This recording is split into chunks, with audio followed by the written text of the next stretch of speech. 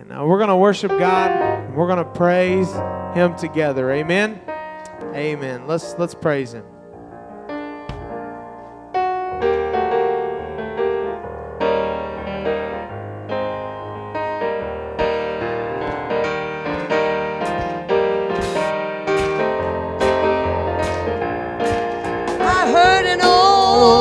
Story, how a Savior came from glory, how He gave His life on Calvary to save a wretch like me.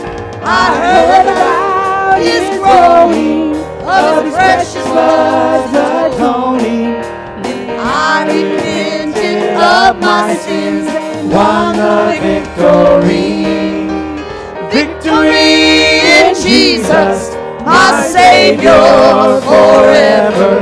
He sought me and He bought me with His redeeming blood. He loved me ere I knew Him, and all my love is due Him. He plunged me to victory beneath that cleansing flood. I heard about His healing, of His cleansing power revealing, how He made the lame to walk again and caused the blind to see. Then I cried, dear Jesus, come and heal my broken spirit. And somehow Jesus came and brought to me the victory. Victory in Jesus, my Savior forever. He sought me and He bought me with His redeeming blood. He loved me ere I knew Him, and all my love is due Him. He plunged me to victory beneath the cleansing flood. I heard about a mansion He has built for me in glory, and I heard about the streets of gold beyond the crystal sea, about the angels singing and the old redemption story. And some sweet day I'll sing up there the song of victory. Victory in Jesus, my Savior forever. He sought me and He bought me with His redeeming blood. He loved me ere I knew Him, and all my love is due Him. He plunged me to victory beneath the cleansing flood. Oh, victory in Jesus, my Savior forever. He sought me and He bought me with His redeeming blood. He loved me ere I knew Him, and all my love is due Him. He plunged me to victory beneath the cleansing flood. I heard about a mansion He has built for me in glory, and I heard about the streets of gold beyond the crystal sea, about the angels singing and the old redemption story. And some sweet day I'll sing up there the song of victory. Victory in Jesus, my Savior forever. He sought me and He bought me with His redeeming blood. He loved me ere I knew Him, and all my love is due Him. He plunged me to victory beneath the cleansing flood. Hallelujah. Hallelujah. We've got a victory in Jesus. We've got a victory in His great name. Hallelujah.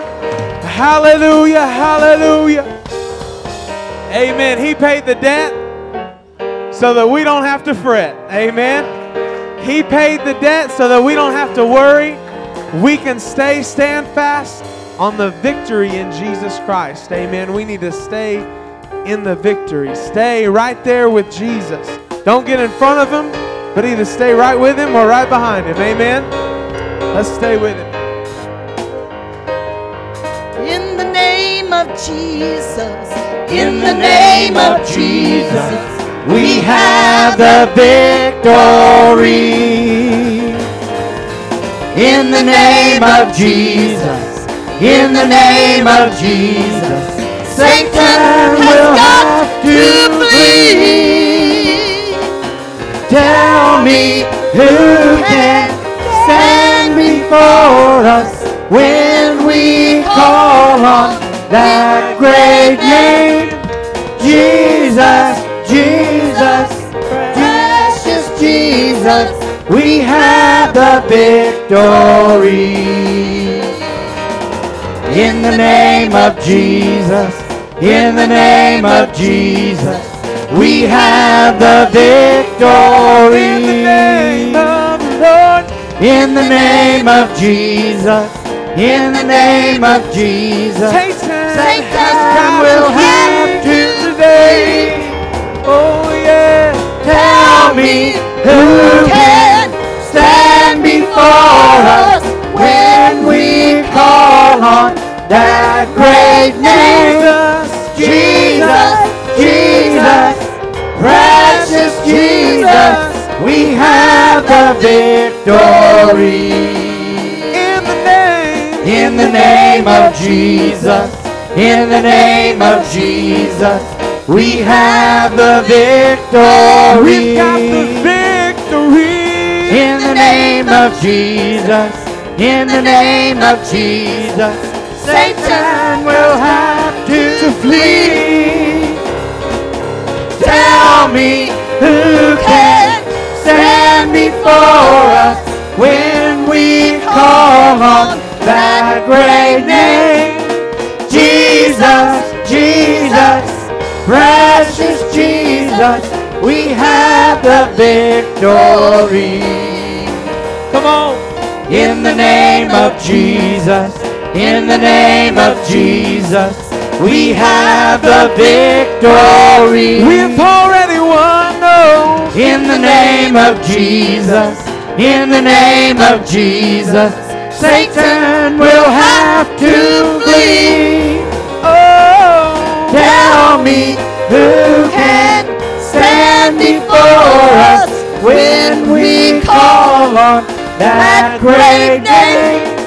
Jesus, Jesus, precious Jesus, we have the victory. Hallelujah, hallelujah. Come on, let's thank him for the victory. Thank you, Jesus. Lord, for the victory in your name. Thank you, God, for the victory that your word declares, Lord God. We thank you, Lord, for the victory. Hallelujah, that we have in your name. That we have as we become sons and daughters of the Most High, most awesome King that ever was. Hallelujah. Hallelujah, Jesus. Hallelujah, Lord. Hallelujah, hallelujah. Thank you, Lord Jesus. Thank you, Lord. Hallelujah. Hallelujah. Amen. There's nothing that could stand against his name.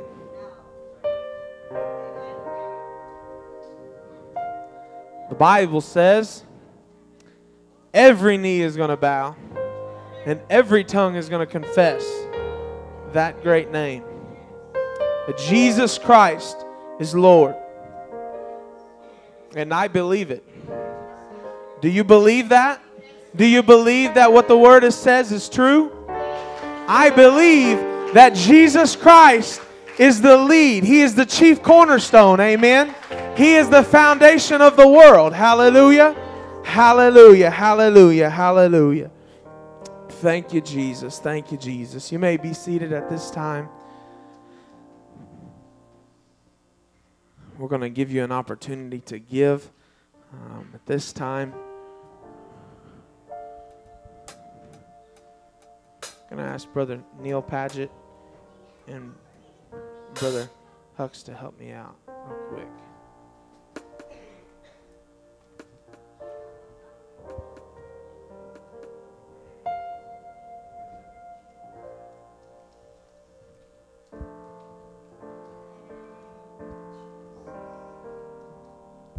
Amen. Let's all stand one more time again together as you bring that now to the Lord.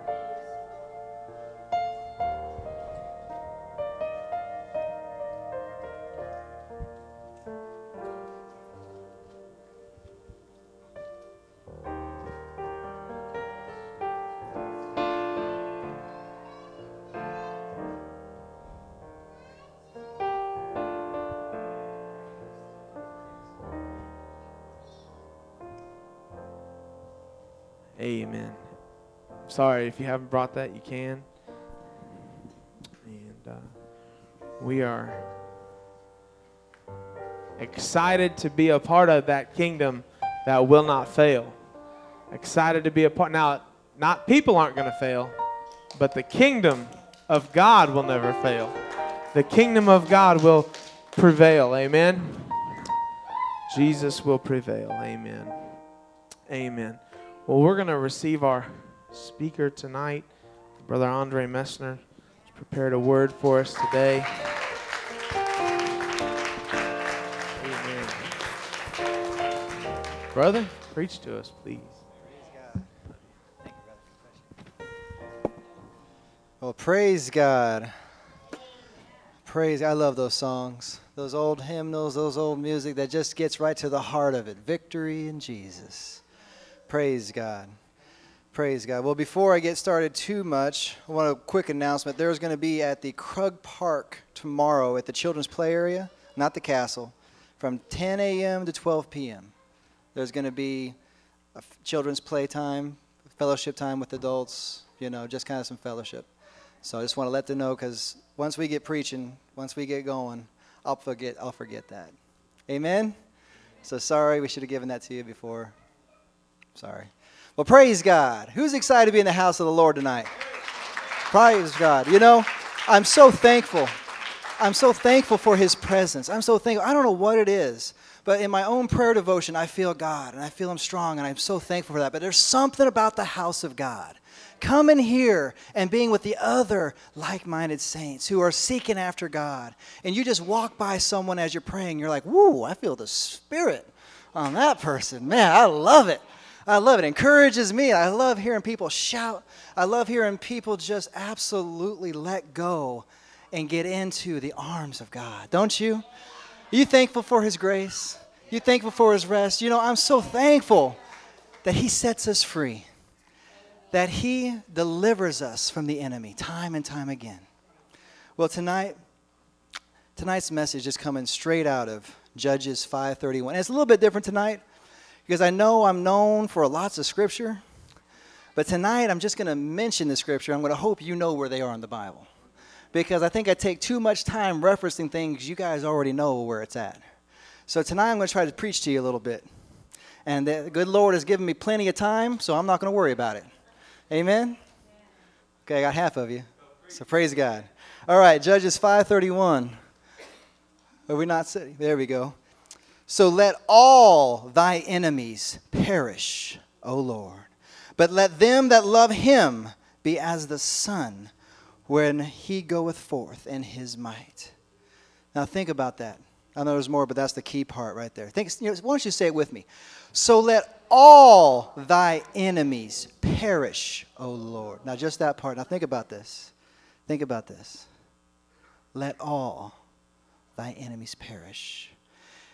In Judges, I believe this is Deborah saying, God, let all thy enemies perish. We can ask God, let all thy enemies perish. Think about the significance of that, because who is God's enemy? Think about it real carefully. Who is God's enemy? That's an interesting question. I'm going to try to help reveal here tonight.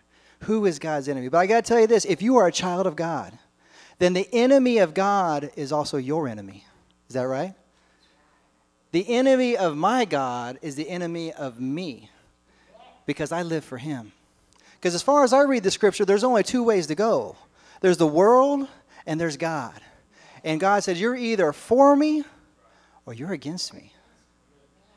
So let's pray that God shares some interesting insights and helps us in that battle. In Jesus' name, Heavenly Father, Lord, I pray that you would loosen ministering spirits and guardian angels in the house tonight. That, Lord, that you would rebuke and bind up and cast out every hard heart, every veil in the eyes, every evil spirit, devil, and demon that would hinder people from receiving your word. Lord Jesus, I pray that people would listen and observe and absolutely intake and receive the faith that you have for them tonight. That, Lord, that they would learn how to better destroy the enemy with your help, Lord Jesus. I pray that your words would flow into their belly as running, washing waters, Lord Jesus. Lord, I pray that you would absolutely wash us with your word, make us anew, and help us, Lord Jesus, to be better for it. Let your word reign in Jesus' name. Amen. You may be seated. Praise God. Well, it's good news. I'm already past my first page. Hey, I didn't get any amens. Right on. Because I've struggled in the past getting through half of my notes. But it's pretty good. You know, we all know that story, Egypt, with Moses, right? We all know the story how Egypt had Israel in bondage. Now, God sent them down there to strengthen them and grow them, and they became a mighty force, millions and millions of people. But we know how Egypt feared them and turned on them, and that they were slaves. Now, yeah, they had food. Yeah, they had shelter. They had water. They weren't expected to go fight in any wars, but they were still slaves. They were tormented, and their cries went up to the Lord, and the Lord heard them, and he kept the promise he gave Abraham. And so he made a way, and he, by his sheer mercy, he brought them out of Egypt. I'm not going to go through that whole story. That's not the point of my message tonight. But my point is this, that as he took them through the Red Sea, as the enemy came to kill them and take them back, the waters came down and crushed them. And he destroyed the enemies of Israel. He destroyed his enemies. Now, what's interesting about this story that I love so much is that God did so much for Israel. Can you imagine seeing the hail coming down, the swarms of locusts, how there was light on the camp of Israel, but it's all darkness on Egypt? That the Israel cattle were spared, but the Egyptian cattle were killed. That there was boils and sores all over Egypt, but not on Israel. Can you imagine seeing that? And then walking through the Red Sea, and you're just looking up at walls of water, and you're walking across on dry land. What a mighty God we serve. What a mighty God we serve. But then can you understand the frustration that God had when only they're a few days in their journey, and they're already starting to whine? They're already starting to complain. They're already starting to murmur. They went a few days' journey without water, a few days' journey without food. You don't hear Moses complaining, because Moses understood. He said, look, he just carried me out. I'm free. I am bought with a price. He just saved me. Whatever God does to me in his sight is right. He had the right attitude. In fact, the only thing I can see Moses really complaining about is, God, you gave me these people. Stiff-necked, rebellious people, right? But what did the people do? They murmured and complained. And if you really look at that, you'll see all the murmuring, all the complaining, when God just did so much for them, brought death, brought absolute pain, because God brought judgment on that murmuring. And you have to think about it. How does this relate to us? How does this relate to us in our walk with God? Well, you know, I've already seen, I haven't been in this long, but I'm so grateful I'm here. I'm so grateful I'm here, because God is a merciful God. And I pray that I never take his mercy for granted. Never take his grace for granted. But I know this, that when you go through and God calls you and you repent and you get washed in the baptismal waters and you get filled with the Holy Ghost with evidence of speaking in tongues, and he sets you free from the enemy, how dare we then look back to Egypt and say, well, he set me free, but man, I still like looking like them. I still want to act like Egypt. I still want to dress like Egypt. Oh, I'm set free. I've been baptized, followed Acts 2:38. But now, the word wants me to wear my hair how? The word wants me to dress in what way? Oh, man. But that's different than everybody else. Well, as far as I read the scripture, we're to come out from among them and be ye separate. Amen? But yet we're murmuring in our own ways. I know this is Wednesday night, and most people here don't have a problem with that. Don't worry, I'll get to you. But I'm just getting started. But what I'm talking about is the seeds of a murmuring spirit. That you're saying, oh, when is it enough? When have I done enough for God? I got to get busy about my life. When is it I've done enough to satisfy living for God so that I can get back to living for the world? That is a very dangerous mentality. That is a very scary place, because he's either our master or he's not. You see, we're born into slavery. Whether you like it or not, you're a slave. You're either a slave to the world's desires and expectations, or you're a slave to God's desires and expectations. You can't be both. God says you can't serve money and God. You can't love the world and God. In fact, it says if you love the world, the love of the Father is not in you. And if you're going around with the attitude, well, will I miss out on heaven if I don't do that? Will God send me to hell if I don't do that? Oh, do I have to go to church all the time? Am I going to go to hell for that? Let me tell you this. If that's your attitude, I fear for your soul. Because that kind of attitude says, I want the salvation part of God, but I don't want the service part of God. I want all the candy and none of the work. I want all of the benefits without the sacrifice. You see, that kind of grace doesn't exist. That's known as cheap salvation. And I'm so against it because I used to be for it. See, back in my ignorance, before I read the Word, I believed a lot of things. I hadn't read the Word. You see, the attitude that we must have must always remain in gratefulness. We need to constantly remind ourselves what God did for us, what God is doing for us, and what God wants to do for us in the future, if we'll let Him.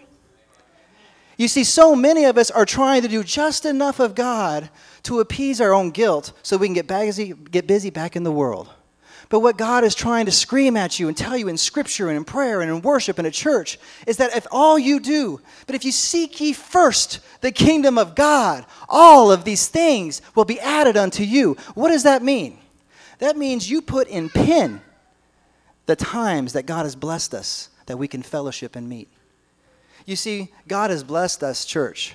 We now have Sunday service. We have Tuesday night Bible studies, 2 of them. We have Wednesday night Bible study. We have Thursday night prayer. God has given us 4 opportunities each week to grow with Him through fellowship of like-minded saints. But you know what the enemy wants to do? Oh, Sunday's good enough. Sunday, Wednesday night, that's good enough. Isn't that enough?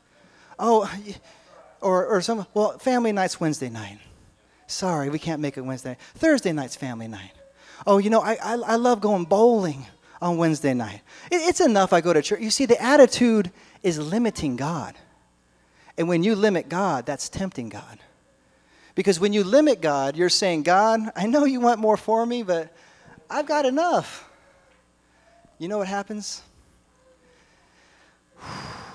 Why every desire of your heart draws the spirit of it. If you want a good enough God, you're going to get a good enough God. You will limit the anointing, the blessings, the healings, the miracles. You know, we pray for the blood of Jesus to cover our lives, but we don't want to do the sacrifice required for it. And you know what you're really saying when you say, Lord, I plead the blood over my finances? You're saying, God, I want your favor. I want your spirit to anoint it. I want it to be for you, but will you let it? You see, my point in this message, and this is only the first half, they're doing pretty good. Praise God. Is that, is He our master or not? You see, if He's our master, then we do what He says. We're not worried about pleasing ourselves. We're worried about pleasing Him. See, if you have a master, you obey, and He richly rewards. In fact, I've seen people so much already make the hard decision to get rid of the obstacles in their life. Get rid of the mountains, the molehills, everything that's stopping them from receiving the greatest anointing, the greatest purpose they can have in God. I've already seen examples of it, and it's amazing. Because some people will use obstacles in the flesh to say, well, this is the reason I can't make it. This is the reason why I can't read my Bible more. This is the reason I can't pray every day. And they will use all these reasons. But let me ask you this. Would God ever let you grow in the flesh to sacrifice in the spirit? Does that make sense? Will he ever say, I got some cross eyes there, so that went over some of your heads. And I probably said it wrong. Would God ever say, I'd rather you save money than grow with God? I'd rather you not go to church, but instead stay home and fellowship with your family. Why? Because what's more important to your family? Staying home, fellowship with them, or going to church and watching, you set an example that you're putting God first. You're putting his family first. Because we are your family. And you're putting God first. It is more convenient to not come. But it's more spiritual, pleasing God to come. Because the sacrifice is always worth it. The anointing, the fervent, absolute anointing of God. And I know you hear me talking about, some of you have no idea what I'm talking about. I'm talking about you just walking to your car and God gives you a revelation in your life that can help you. And you feel the Spirit come all over you. And you just smile and go, wow, thank you, God. That was amazing. And then you're able to later use that to help someone else. That only comes when you have an attitude of gratitude and you want to live for God for everything he has for you. I'm so far off my notes. I'm just going to turn the page. All right. I had a total different message plan. I don't know why God keeps doing this to me. Praise God. You see, there's a couple things that are the most common reasons why we limit God. You see, there's an enemy in us. There always has been. And God wants to get it out. You see, the enemy that's in us that we're always trying to balance is we have things we care about. We have our mortgage. We have our nice cars. We have the kids' baseball game. We have meeting at the mall for Sundays, for ice cream on Saturdays. We have different things we like to do. And so what happens is, as God begins to move in our lives and we start seeking after him, God starts giving you more and more opportunities to grow with him, like he has this church, Sunday, Tuesday, Wednesday, Thursday. But unfortunately, our own flesh, our own desires say, well, I'll do Thursday and Sunday. I'll do Wednesday and Tuesday. And we'll pick, instead of saying, thank you, Jesus, for so many opportunities to simply meet with the like-minded saints. You see, there's some people in this church that have not had such a great fellowship as we have. They don't take it for granted. They love it. They appreciate it. And we must realize that it is an absolute blessing to be able to come here and grow together in God. And that we need to take out the pen and mark, thank you, Jesus, for Sunday, for Tuesday, for Wednesday, for Thursday. Why? Because it'll help us receive all that God has for us. Do you know what God has for you is better than what you want for you? I've said that so many times, I don't think I can say it enough. What God wants for you is better than what you want for you. Do you know God is here right now, and he's with you if you're a child of his all the time, and he's waiting to crush the enemies that are holding you back. The reason I say enemies is because normally it's more than one temptation. Normally it's more than one care of the world. Normally it's several things. But let's cover one right now, time. So many people say, I just don't have the time. Now, I understand that. Last summer, I could do Tuesday, Wednesday, and Sunday. That's all I could do because I farmed. I couldn't do anything on Saturday, and I was just loaded with stuff. But you know what? I pinned Sunday for church. I pinned Tuesday night for Bibles. I pinned Wednesday night. And no matter what happened on the farm, I was here. You know why? Because I knew no matter what came at me during the week, if I made it a point to get to church, God would bless it. No matter what happened. You know why? Because I'm not living for myself. I'm living for God. And if it hurts my money, so be it. I don't care. Because I'm not going to let it hurt my spirit. But you see, there's other people in this church that have done the same thing. They've had time restrictions. And they make time. They drive great distances. And they do whatever they can to serve God. And God has blessed them. God is looking to bless every single person in here. But the enemy is holding him back. The enemy is holding him back. You say, what is that enemy? I'll get to it in a little bit. You see, we got to schedule God's growth first and everything else second. We have to make it a point to do all we can to grow in God. Is there anything else more important? I mean, let's just get real. Is there anything more important than growing with God? Because when you're standing before Jesus, it's not going to matter if you got your mortgage paid off. It's not going to matter how many new cars you drove. It's not going to matter if you worked 2 jobs or 3 jobs to pay bills. All that's going to matter is, were you saved and did you serve God? That's all that's going to matter. And I love what Brother Lee Stone King said. He said, when I get there and I fall on my face before Jesus, all I want to hear is, well done, my good and faithful servant. But you know what he said that really struck me? He said, but I know what I will say. He said, I will say, I wish I had done more. I wish I had done more. And that struck me. That struck me so much. You know, we schedule things. We are masters of our schedules. We have all the time to do whatever we want. Do you know you have 168 hours in a week? 168. If you add the services of Thursday, Tuesday, Wednesday, and Sunday together, do you know that's only 8 hours? 8 hours out of 168. We will work 40 hours a week for gold, but will you even do 8 hours for God? I mean, think about that. Think about it. That's less than 5%.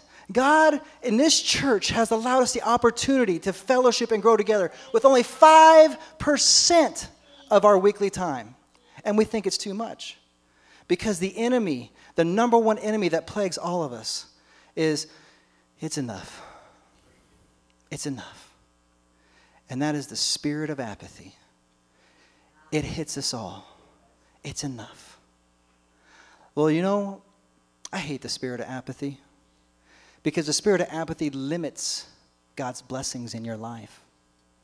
The spirit of apathy limits your ability to win souls for God. That spirit of apathy can keep you from seeing or praying through a family member to the Holy Ghost because you're not right with God. You see, we have to have an attitude of whatever I can do. But seek ye first the kingdom of God, and all these things shall be added unto you. Yes, sister, and his righteousness. Seek ye first the kingdom of God. So time, I've heard some people give things. Well, I just don't have the time to do this. And I just had a vision. If Jesus was standing right there, and they gave that excuse, and then they turned and looked at Jesus, what would be the look on their face? Like, that wasn't a very good excuse after all. Because we all control our time. Now, I understand this. We all may be in positions right now with jobs and things that do limit us, and I understand that.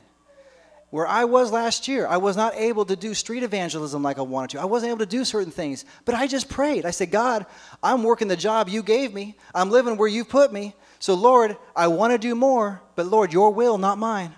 Open the door where you can. Well, this year, I'm not farming at all. This year, God has set us free from that labor. We can do Saturdays. We can do so much more now. And God has just absolutely shown us He is the provider. He will stomp out and destroy every one of your enemies that you will willingly offer to Him. You see, the problem with the enemy is that the initial temptation always feels good. Because that initial spirit of apathy attack, when it comes, it gives you peace. You know, I went there Sunday. I don't need to go tonight. And it just relieves you. But then what you don't know is that later on, when you're seeking a greater walk with God, and you wish you had more understanding in the Word, or you wish you were stronger in the Spirit. You wish God would use you for healing, or you wish God would use you to deliver an evil spirit, or you wish God would use you, period. It's not there because you didn't take the first steps to grow with God. You see, no one becomes a servant of God automatically. First comes surrender to His will. Then God molds and changes them, and then He sets them free to go serve Him. It is a process. You might say, well, what do I care about that? I'm not looking to serve.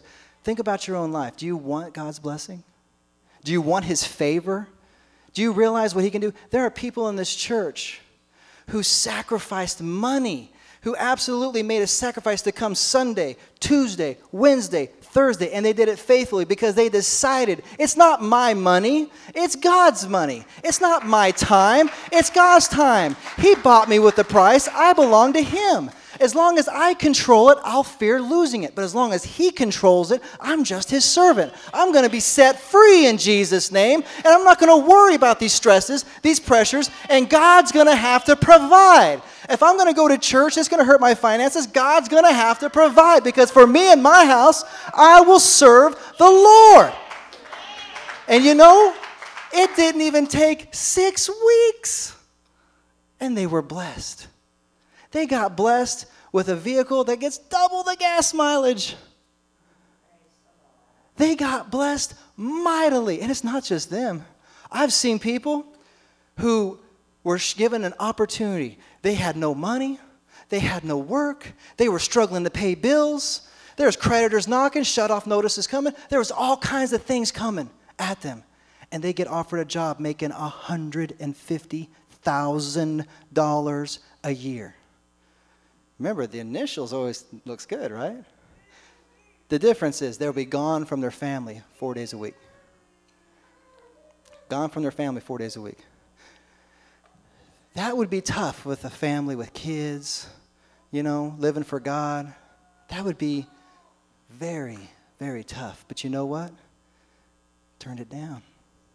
They said, no, that's not a God.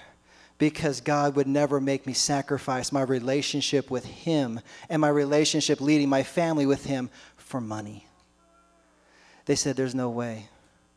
And now God is using them mightier than they've ever been used. God will test your heart. He will see where you're at. In fact, God is constantly revealing what's in your heart. He will show you time and time again. And until you learn to overcome those temptations, like I say this like it's your problem. I say, by the time we all learn to overcome the temptations that come and we rise above it and say, no more, no more. I'm not doing that. I'm following what God wants me to do. When that moment happens, we go to a next level. We go to a next place. And we have more freedom and more peace. Isn't that the goal? Isn't that what drives people to Jesus? Isn't that what being set free from the enemy? Oh God, let all thy enemies perish. Oh God, let all thy enemies perish. You see, it is so amazing the power of temptation the enemy has over us.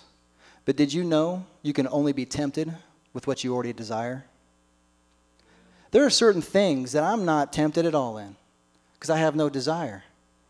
But when you realize that the only power of the enemy that they have on you is your own heart's desire, then you realize that you actually control it.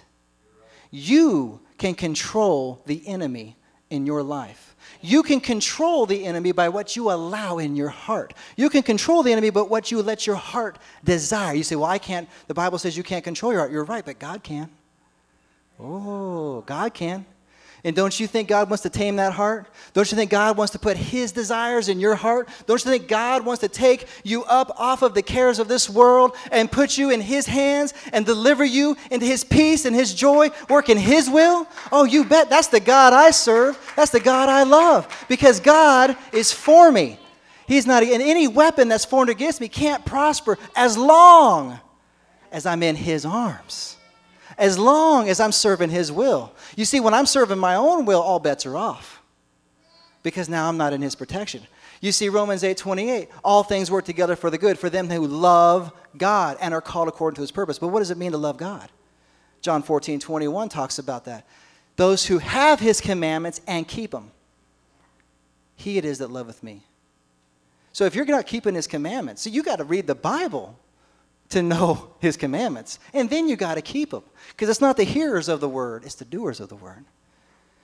And so, but here's the great part. It doesn't matter where you've been or where you're starting. If you're starting up here or starting down there, the moment you decide to turn your life the direction that God has for you, when you submit your will, when you start saying, it's not my money, it's your money. It's not my house, it's your house. It's not my job, it's your job. You know, some of us are holding on and fighting on to things that God's trying to get rid of. There are some people in here, I feel it right now, that have jobs that are hindering their lives, that are hurting their marriages, that are hurting their health. And God right now is wanting to give them something better. But because they're not releasing it to God, because they're not doing it for God, because they haven't surrendered it to God, God can't bless them. And God can't bless any of us who won't surrender to him. You want to bless your finances? Give it to him. You want to bless your marriage? Give it to him. You want to bless your kids? You give it to him. Those aren't my kids. Those are his kids. I know Brother Paul. Those aren't his kids. Those are God's kids. Because God's a lot better father than I can be. God's a lot better father. I just do what he wants me to do, and I try to do it as best as I can. And when I mess up, I get on my knees and I pray for forgiveness. Because we all fall short. But you know what? Our hearts can be for God. Is it good enough? Is where you're walking with God right now, is it good enough? Do you want more? I hear the stories from Pastor Billingsley of people falling out of their chairs and crawling to the altar in repentance. I hear the stories from Brother Paul of blue haze and of people running to the altar, weeping before the preaching's even done. I've heard stories of so much conviction and people rejecting the Word of God that they fall out on the aisle on their bellies and they slither out like snakes. Now, you want to see the miraculous. You want to see God's power. You want to build your faith to get it to a level that you release God's power in your life. We must first have revival in ourselves. We must purge ourselves from these desires of the world and let God take control of our future, of our destiny, of what we want, of how we work, of where we spend our time, or where we spend our money. We must continually seek after God's heart, and he will show up mightily. We will see angels. We will see the crippled healed. We will see the lame walk. We will see the deaf hear. We will see the blind see. We will see God in action. He's waiting on us. But we're comfortable. I know. I don't know who just said that, but I just heard it. It was you. No, I'm just kidding. I just heard that. But we're comfortable. That's right. That's why Egypt, Sudan, Philippines, they see miraculous things. China, Russia, see the dead raised because they're not comfortable. See, although our flesh is protected, our spirit is suffering because our flesh is so protected. You see, when God took Israel out, he purposely ran them through some trials. Because although he separated their bodies from the enemy, their hearts were still for the comfort of Egypt. God separates us in baptism in Jesus' name, filled with the Holy Spirit with evidence of tongues. He separates us. But you know what he has to work out of us? Every one of us. Our heart's desire for the comforts of the flesh. So how does he do it? He brings trials. He brings tribulations. He tests your heart. And when finances get tough, do you stop tithing? Whose money is it? When finances get tough, do you take a job to work on Sundays? Don't have time for God? Whose time is it? Whose life do you belong to? God's looking to give testimonies. He's looking to show his glory. He's looking for the person who says, I'm drawing a line in the sand. I don't care what happens. If God gives me a new job, if he gives me a new house, gives me a new car, if he changes everything about my life, if I go from making $150,000 down to $30,000, I don't care. As long as I'm serving him, as long as I feel his peace, as long as I got the joy of the Lord in my step, that's all that matters, because I will love God. And I will receive whatever he deems is best for me, not what I deem. Is the picture getting clear now? Praise God. Praise God. You see, I bring that up because in Noah's time,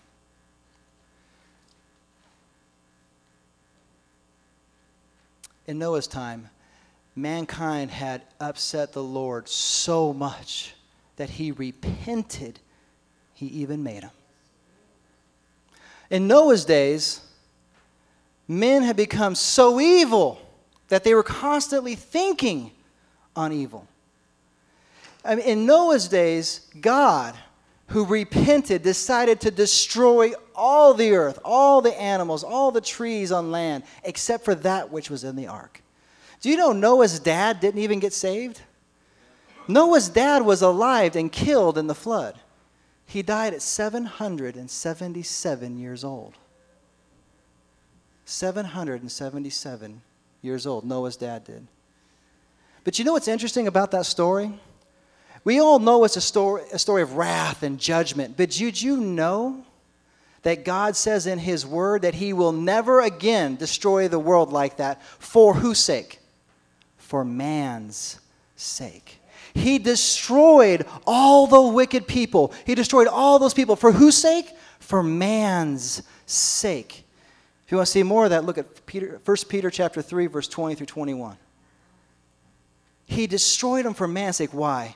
Because they became the enemy of God. And those who do not worship God in truth, those who do not chase after him, those who are compelled to live in the world and the lust thereof, those people who hate Christians, who hate the things that we're about, they are the enemy of God.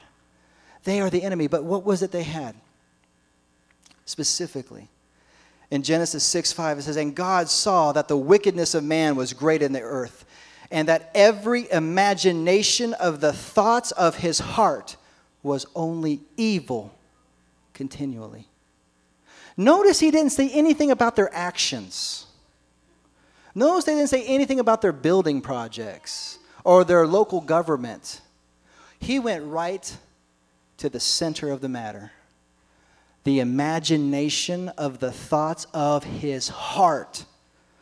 Don't tell me, oh, all I did was think it. I didn't do it, so it's okay. Don't tell me I'll just entertain these thoughts, but I won't do anything. For the word says, as he thinketh in his heart, so is he. And I want to tell you, I got a fear of the Lord in me that my heart would ever betray me. Because if anything is going to send me away from God, it's going to be my own heart's desires.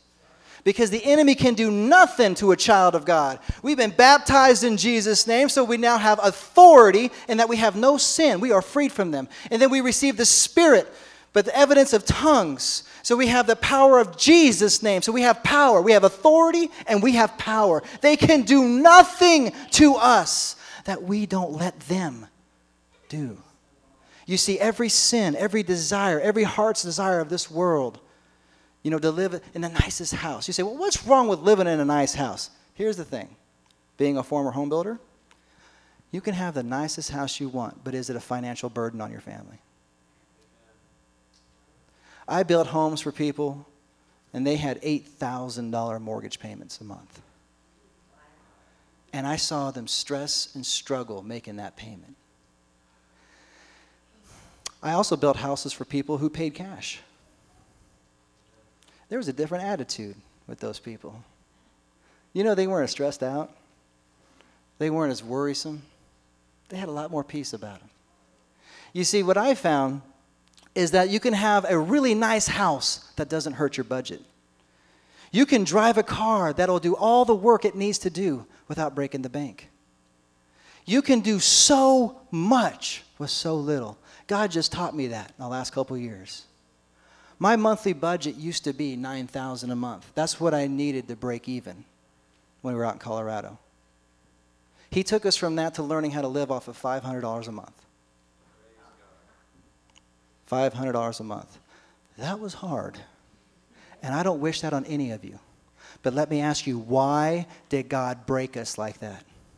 Because the desire, the handle that we had in our heart for those nice things was so strong that he had to strip us of all of that worldliness, all those cares. He had to get rid of that out of us so that we could serve him better. So he broke us down. You see, God doesn't pick the torment we will face. Our hearts do. God wants to take us to the next level, and he looks at our heart. And he says, you're going to have to go through some stuff to get that out of there. You're going to have to face some trials to get that out of there. You see, if we don't pray and give it to God, he's going to let the tormentors come and show it to us. And he's going to keep showing it to us. And keep showing. You can cast out tormentors in the name of Jesus. You can say, devils be gone in the name of Jesus, and they'll go. But the second that heart starts entertaining that thought, they're right back again. I know I'm not making this up. I've seen this. I've seen it with people in this church. I've seen it with people outside this church. You pray, it's gone, and then it comes back. Like, what's going on? And say, well, they didn't have the Holy Ghost. Yeah, they did. You see, the Holy Ghost is to guide us. But if you can resist the will of the world, you can resist the will of God. And we must always know the difference. Because to whom you serve, you obey. Whether sin unto death or righteousness into everlasting life. So, this message tonight, we must allow God. Let all thy enemies perish, O Lord. And it's so nice to think about all the enemies of God out there. All the enemies of God. But you know, the enemies, the true enemies of God, are those that are holding back his church. The enemy of God are those that are limiting his power. The enemies of God are those and those things that limit him in his revival and his evangelism and soul winning. So yes, there are some desires in my heart that are the enemy of God. And I pray, oh God, let all thy enemies in me perish. Help me, Jesus. And we need as a congregation to say that. We need to give God authority and directive to absolutely come into our hearts because he won't touch your free will.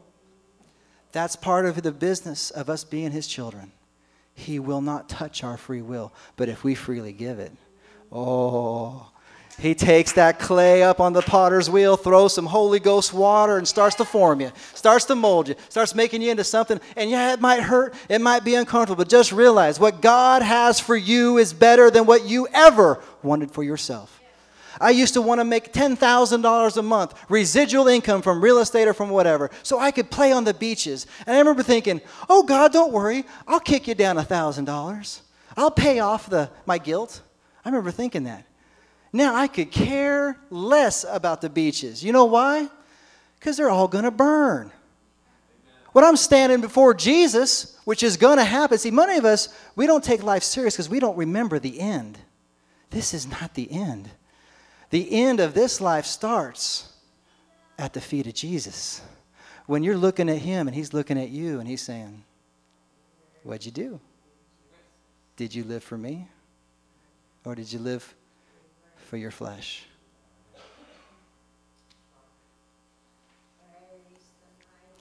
For as a man thinketh in his heart, so is he. God destroyed the whole planet, all of the men, women, children, animals. Do you guys realize they imagined that they killed millions upon millions of people and saved 8?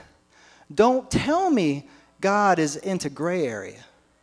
Don't tell me God is into the good enough business. Don't tell me God is going to let some sin slide. Don't tell me God is going to overlook some things. Now, I realize there's power in addiction. But what I'm talking about is not that if you are on drugs or drinking or smoking or into pornography or into something else, it's are you trying to get out of it?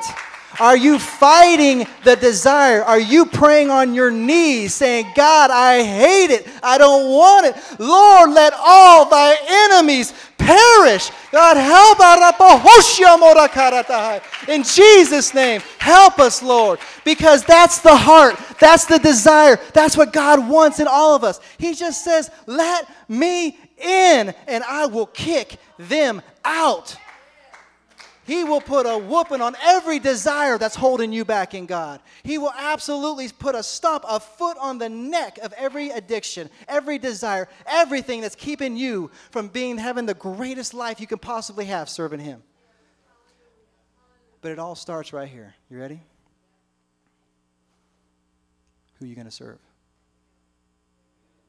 Who will you allow to be your master? Who will you allow to tell you what to do? You going to let TV commercials tell you to buy that nice new car? Are you going to let TV commercials tell you where to live? You going to let billboards tell you? Because God will tell you. Quick story. I kept thinking we need another freezer. We need freezers for our business because we have a lot of frozen meat. And the freezers we kept seeing were $1,000, $1,500. I'm like, man, that's a lot of money. You know, God has blessed us, and I'm like, well, we could put that, we could spend it, but I'm not feeling it. You see, I've had brothers help me in the Word and show me that the purpose of the Holy Ghost is not just to feel good. The purpose of the Holy Ghost is not just to confirm that He's there for you, but the purpose of the Holy Ghost is help you live for Him. And so when it's not your money, it's God's money, when you're going to spend $1,000, I suggest you ask Him. And I didn't get any peace. I got nothing. But you know what? One day, a brother in the church called me up and said, hey, there's this brand new freezer at this garage sale. I said, really? He goes, yeah, it's like over 6 feet tall and looks brand new. I said, how much? He said, $150. I said, sold. Because when he said $150, the Holy Spirit went, yes, all over me. And I was thinking, yeah, that's what I'm talking about. Because it's His money. It's not my money. It's His money. I don't have to worry about it. I don't have to worry about going broke. Been there, done that. I don't have to worry about being on food stamps. Been there, done that. I don't have to worry about working 80, 90 hours a week, making 75 cents or $2 an hour. Been there, done that. I passed. I live. I'm preaching the Word, living for God. And I remember thinking, God, if that's the best you have for me right now, praise God. Whatever you want. Do you know the first year that we came out here, I think it was like our 12th or 13th year of marriage, was our best year of marriage up until that point? How many people can go from making $250,000 a year 3 years later to making $9 million, living in a barn, 2-bedroom apartment, farming, with a master's education, and have the best year of your marriage? That's God. That wasn't the enemy putting me down. That was God pruning out of my heart the desires for financial success. That was God pruning out of my heart my belief that I'm somebody because I can make a living. That was God pruning out of my heart my self-reliance because I wouldn't take charity from anybody. I was always the one giving and not receiving. Oh, you couldn't give me nothing. You can't give me nothing. I had to learn to receive. I had to learn to humbly say, okay, you can take my family out to eat. I had to humbly learn that. And so I'm telling you, whatever we don't give God, if you keep praying and keep seeking God, saying, God, take me to the next level, if you don't give Him authority to change your heart and help you, He's going to let the enemy do it. Just ask Job. And I'm going to close with this, sister, if you want to come up. I bring up Job. Did you guys ever catch in Job? Have you really studied Job? He was very wealthy. Wife, 10 kids, all kinds of cattle, very wealthy. But he sacrificed animals every day because he feared his sons might have sinned. And it says in the scripture, he says, my greatest fears have come upon me. Now think about this. He was a mighty man of God. He was righteous, but he had fears. So what happened? God let the enemy in and cured his fear. Did you ever think about that? At the end, when God came back and restored Job to twice, do you think he ever feared losing anything again? Because God just took it all, and then God gave it back. So Job, from that moment on, would never have to worry about finances. He's like, it's God's. He gave it to me. He'll take it. I'm just going to praise him anyways. You see, the spirit of fear is the other spirit that hinders this church and hinders myself and hinders his saints because it limits our faith. It limits how much we expect God to move. We brought people down here and I start praying on them and I'm new at this. I don't know anything else except they're going to walk. They're going to get healed. I haven't seen very many examples of people not getting healed. I've seen a lot of examples of people getting healed. And as I'm praying for them, I start feeling all this doubt. I'm like, what is going on in here? It's the spirit of fear. It's the spirit of expectation. We need to cast out the spirit of expectation that is limited by our own minds thinking and realize that God's expectation is for his glory to show. God's expectation is for his testimony to reign. God's expectation is for us to do cartwheels down this aisle, filled with the Holy Ghost, running into each other, not being hurt, and having the glory cloud fill this place with such a degree that people are swarming here from outside the state because they just want a little taste of what it's like to be in the presence of God. That is what God wants. You know why? Because it gives him glory. It gives him glory. Well, praise God. If you would stand with me.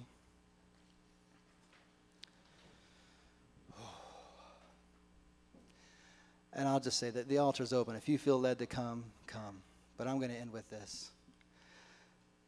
God has laid it on my heart that we must allow him to perish all his enemies in us. We need to realize the only thing that's stopping us from having the massive revival and evangelism spirit outbreak with souls being saved is us. If we start praying more, if we start reading the word more, if we start seeking after his heart, if we start saying, you know what? These things in the flesh aren't as important as growing with God, and we start taking the pen out and start scheduling in the things of God. The blessed opportunities we have to fellowship in his spirit, the blessed opportunities we have to come together and pray. If you've been to those prayer meetings Thursday night, you know what I'm talking about. That was the first time in my life I ever felt lightning in my bones. Now, I'm describing it exactly how I felt it because I felt the Holy Spirit. I have been laid out in the Spirit. I have felt anointing. But when I prayed on Sister Landis, and when I prayed on Sister Goldie, and I prayed on Sister Raquel, I started, this lighting started building up in me, and I just couldn't help it. My legs started moving, and I just had to take off running. And I ran around the church. And I know some of you think, well, what's the big deal? I hate running in church because I hate attention. I'm the guy who doesn't want to be noticed. I know you can't imagine that, but ask my wife. I'm the guy who doesn't want to be noticed. The only reason I'm able to do this and praise up here is because I decided I care what he thinks more than I care what you think. I care more about what God thinks than what anyone else thinks. And did you know that as I hit that aisle and turned, the Spirit didn't go down any. It kept building up. And for hours after that prayer meeting, I still felt that lightning in my bones. I felt electricity. I felt at peace. I just sat right here in the front pew, just sat there with my hands open. And it was just the most surreal feeling I'd ever felt. And all we did was pray. All we did is pray. Oh, Lord, let all thy enemies perish. Oh, Lord.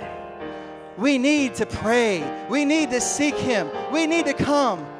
In the name of Jesus. If God is calling on your heart, if you've got things in your heart that you know you need God to get rid of, why don't you come forward and seek him at the altar he's provided us at this church? If you've got things in your heart that you know that God needs to rip out, that's hindering you, that's stopping you, then why don't you come down and pray? Because I'm going to pray right here too. We need to come and release and have God rebuke all of the handles of the enemy that are slowing us down. We need God to destroy, to perish the enemies in us. We need God to set us free from our own selfish desires. Oh, Jesus, let all thy enemies perish. Oh, God, in Jesus' name.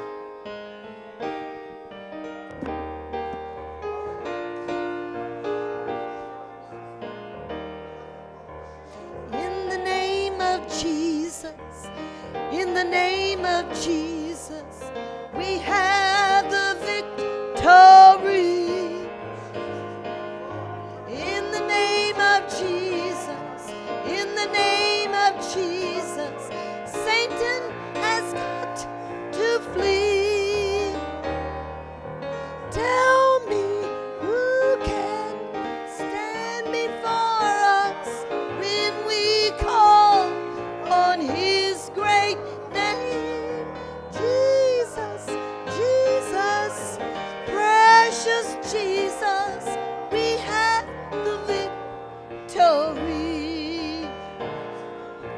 In the name of Jesus, in the name of Jesus, we have the victory.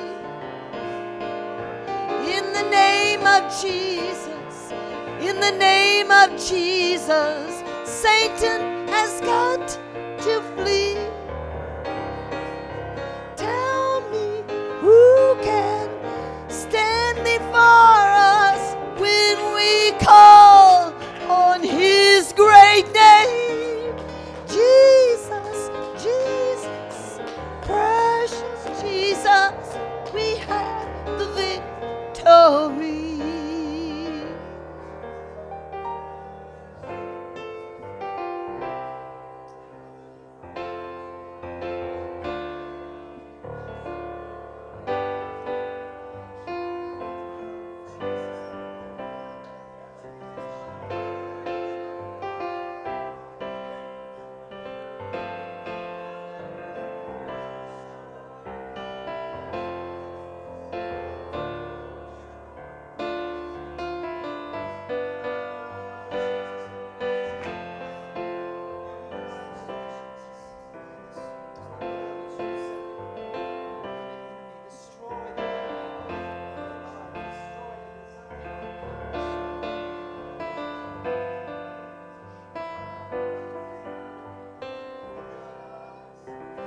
Make me in your image, wash me white as snow.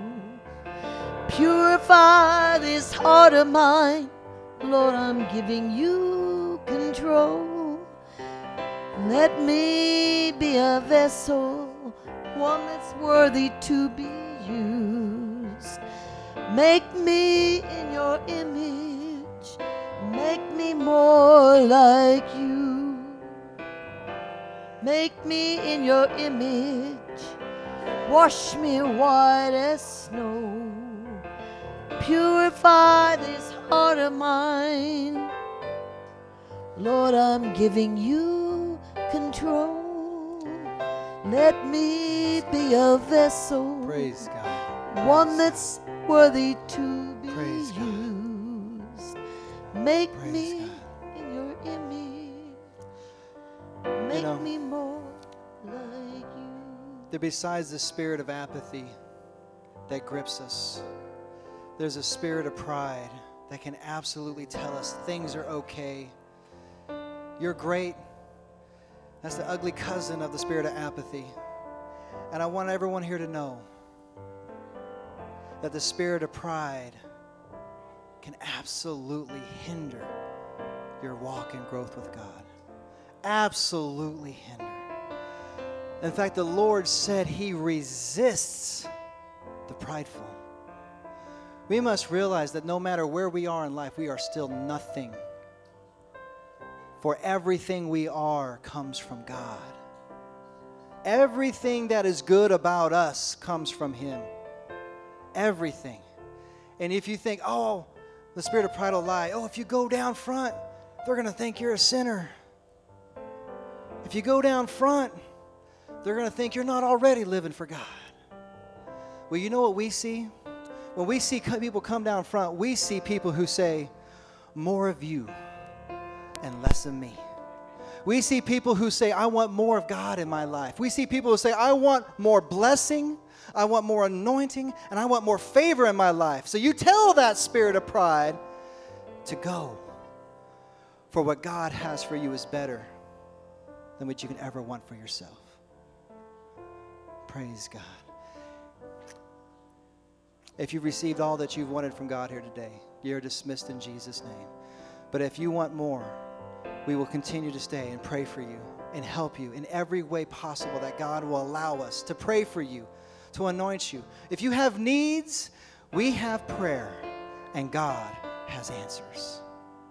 If you want anointing, we've got oil. You want prayer for favor, you want prayer for strength, you want prayer for healing, you want prayer for miracles. The altar is open. And we would love to pray and ask God to bless you. In Jesus' name.